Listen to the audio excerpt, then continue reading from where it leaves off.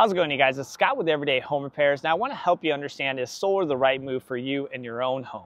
Now you usually would have a professionally installed system like the one behind me. This was installed in my home about 12 months ago and it's 11 kilowatts worth of solar. Now this was no small investment. I paid $37,000 for this system. And if you want to get your own sizing and rough estimate on cost, you'll see a link in the description. And that's where I started off, just in a couple minutes, to get that dashboard on my home so I could figure out how large of a system do I need and how much would that cost. They can also connect you up with installers if that's something that looks reasonable for you. We will also talk about DIY. You know I love doing the projects yourself, so there is an option for that, and I had completed a 4.8 kilowatt system on one of my rental properties this year, so it is possible and you can save a lot of money taking on the labor yourself.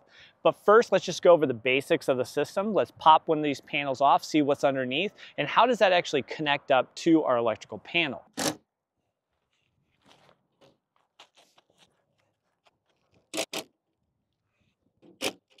So I'll just prop up this panel. This is a 400 watt REC panel. It's what you call a tier 1 panel, very high quality, and 400 watts is going to be the most common size. Then here is what's called a microinverter. So we're going to take these cables. These cables take DC voltage. They go into those connectors there, which are called MC4 connectors, and those are standard within the industry. Connects up to your N-phase microinverter, and then your N-phase microinverter will convert this here on this trunk going down to the other panels, and then those will daisy chain together, and that is actually 240 volts AC. So let's go look at the conduit that goes into, and then how do we actually combine multiple branches together. So then you might have one 240 branch or multiple branches like I do. I have 3 different branches coming through conduit. So you can see the conduit right here running all the way up there to the roof line. That's going to drop down, and then the conduit is going to run over and then into this box hiding behind the tree that's called a combiner box. So let's show you what's inside that and how we start to bring it together and connect it into our electrical panel. So the N-phase combiner box, this is also called the Envoy. So this brings together all of our circuits. I already removed the screw so we can take off this cover plate so you can see inside. So we have our 3 branches here, 20 amp, 240 volt Eaton breaker. Same here, same here. Those are all 3 different branches of solar coming in. These hot black wires come through a current clamp here. That's measuring the amperage in, and that's going to help us monitor our overall solar production. Now the brains here, the circuit board back here, also tracks other current clamps that will come from your electrical panel. So that's going to help you with the production and also consumption. Now this 15 amp breaker is strictly to power the unit. That has nothing to do with the solar production overall. And then from that Envoy, we'll have the larger gauges coming off the bottom of the bus bars over to a main disconnect. This is how you're going to easily turn on or off the complete solar system. This is also a safety. You'd want the fire department to be able to have access to completely de-energize your system quickly, and this is going to be called out as a necessity for your code in your area.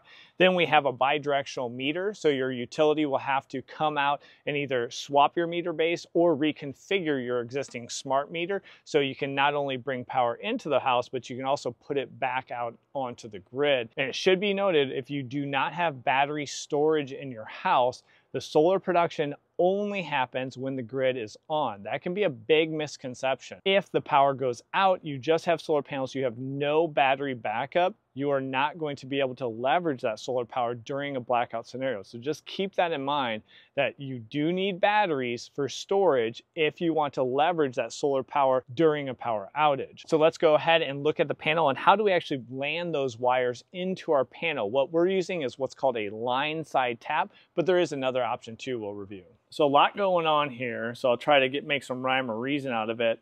When it comes to the solar, we have this black and this red here. Those are what's coming from the Envoy, that combiner box, and through the main disconnect. And then those are going into these clamps. These clamps actually clamp onto the main lines, our 2 phases coming in, and they pierce into the copper. So that's how we make connection, bringing the solar power into the line side tap. Now these 2 black current clamps, those are from the N-phase Envoy. That's how that tracks the overall in and out. And then these white ones, all these other white wires, that's a separate energy monitoring Emporia system I installed. That has nothing to do with the solar system itself. Now, depending on how much solar you're bringing in, you could bring it into a 240 volt breaker, but that is going to have its limitations. Usually you're going to max out at about a 40 amp breaker in terms of what you can land there, but it does depend on the size of your main breaker. And sometimes you can actually adjust the size to make sure the combination of this amperage and your main breaker amperage doesn't go over the overall amperage of your panel. So it is something that you usually need a professional to help you out with to make sure you're meeting code. And for that DIY system I talked about earlier is only 4.8 kilowatts. So it's easily able to just come into a breaker here, and I did not have to do the line side taps. Now, the way I did that DIY system, it was in conjunction with a company called Project Solar, and they will help you out with the design of your system, getting the prints, submitting your permits, ordering all the materials. Then they drop the materials off, you go to work, complete the labor aspect of it. If you have the skills and you're comfortable doing that type of work, then you can order up the inspections and get your permission to operate. That process was very smooth for me, but again, I know that's not for everybody. Just keep in mind that you might be paying about $3 to $3.50 per watt for a professionally installed system, and that's going to depend on your home, your area. But for the DIY systems, you might be below $2 per watt. You can literally save $10,000 or more by taking on that labor yourself. So it's something to consider, and you'll see that link below the video for the DIY option that we did on the rental property. But let's keep going on the finances. So $37,000 is what I invested in this system. Let's start breaking that down after tax credits, other incentives, and then what I've saved so far, projecting out how many months is it going to take me to pay off that amount that I invested. So starting off, there's 4 main ways you can get panels on your home in terms of how do you pay for them. Cash is what we're talking about here. So it was a $37,000 investment in cash. And I do understand that is a lot of money to invest in your home. But that is the scenario that we're going through. Loan products, maybe a home equity line of credit on your home. I'd be a little careful with those products, but don't forget, if you do a loan product, you need to work in the interest. You're gonna have an interest cost per month, and you're gonna have to account for that in terms of how many months of saving on your power bill can you eliminate your investment, and you have to offset that monthly interest cost. So just keep that in mind. Lease and PPA or power purchase agreement. These are long-term agreements with usually the installer or another company, multi-decade, sometimes 20 or 25-year agreements to be in a lease agreement or a power purchase agreement, an agreement that you're going to basically purchase your power from what is generated on your roof. These are no-go zones. I do not like either one of those. The contracts are way too long, and there's not many homeowners I've ever found that say, hey, I'm gonna be in my home for 20 or 25 years and I'm confident, and then things don't change 3 years down the road. So these will make selling your home complex because the new homeowners will have to transfer that agreement to the terms that you signed on for, and that's just gonna make it more complex because less buyers are gonna be willing to do that. So you might find it very hard to sell your home, or you have to buy out these agreements that are gonna be at inflated costs. So be careful. These would be the only 2 that I recommend, and really cash I would prefer. So now let's focus in on the actual numbers here so we can get how many months will it take to pay back. $37,000 initial investment. There is a 30% tax credit. The only catch here is you have to be paying in taxes to take advantage of that credit. So if you're not paying in taxes right now, well, it's gonna be hard for you to take that credit. So just make sure that you're paying over this amount in taxes, and it can be spread out per year. But for me, that was $11,100, and that is a minus. We're taking that off because it was a credit, not a deduction, but a credit. So we get all that money back when we file our taxes after the installation. And then energy credits. In Illinois, where this system is installed, there are things called renewable energy credits. They see how much are you actually producing, and then they multiply that out over 15 years. And then they say, oh, you're gonna produce this much megawatt hours, and they assign a value to it. It's kind of like an open marketplace, and that value does go up and down. For a residential home, they will pay it in one lump sum. For commercial, you'll get paid out quarterly. So for here, I actually got a check back for $14,200. So a major factor in terms of offsetting my cost. So after that first 12 months, I already got these 2 back. So that left me with a total investment of $11,700 So this is what we're going to need to offset now with saving on our monthly power bill. So let's look at those results and see how long will it take us to pay that back.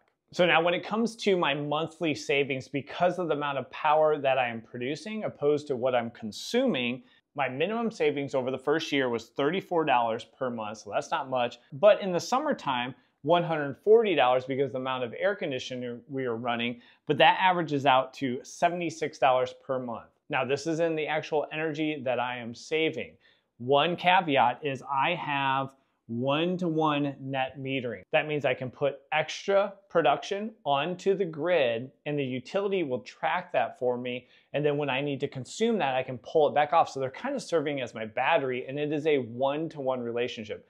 That is not the way it is on all states. So check your area for your state and also check your utility because it can change throughout the utilities in the same state. So I have, as good as it gets, I have one-to-one net metering. So I can put all that extra, let's say during the springtime or the fall or even in the winter when I'm not using that much power, but I might be producing quite a bit. And then in the summertime when I'm doing a lot of air conditioning, I can pull that back off. So what we need to do for how many months is this going to take is we need to take our 11,700 and then we're going to divide that by the 76. That would put me right at 154 months of this savings to pay back my investment. Divide that by 12 and then that's going to equal right at about 13 years. That's a long time. That's actually not good. That's way too long. You could have invested that money elsewhere, got a reasonable return, opposed to investing in the solar system and then capitalizing on the savings. Now, a few things I'm not taking into account that the solar installers will be taking into account is price increases. This is especially true for me. Right now, I am only paying very low, some of the lowest in the nation.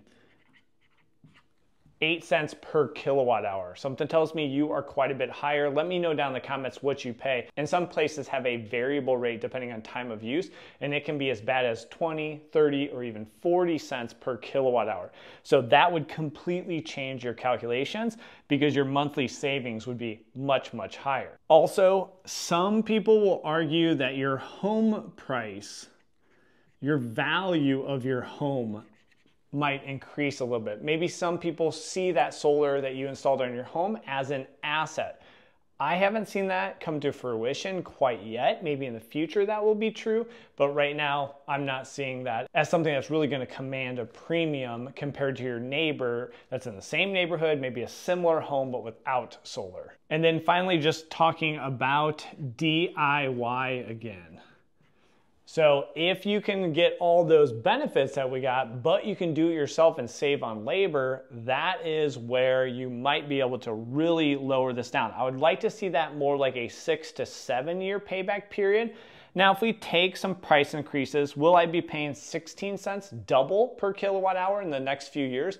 That is a true possibility. So you're just doubling these. So all of a sudden now I'm at $152 a month, and obviously that's going to start paying back much, much faster. So in reality, my payback's probably going to be about 9 to 11 years, depending on some of those factors.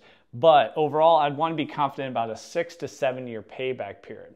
Now, if you want to explore DIY more, I did document that complete process on the 4.8 kilowatt system that I installed on the rental property. And you can check out this video right here over on our Everyday Solar channel that is all about solar and smaller DIY systems, but also grid-tied roof-mounted systems like this one. So thanks for joining me on this video, and we'll catch you on that next one. Take care.